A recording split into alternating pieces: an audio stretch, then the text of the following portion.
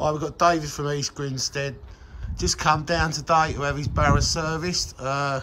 He's got a Mark 6 stroke Mark 7 by the looks of it, and it's veering very bad at the moment. As you can see, he's going so far left, he's ended up in a wall. David has just had his service done. His Barrow's looking a lot better now. Paintwork's a lot better than it was. He's had his front wheel realigned, and he's had the quick release bolts going through sideways just to strengthen up the wheel, take all the play out of it.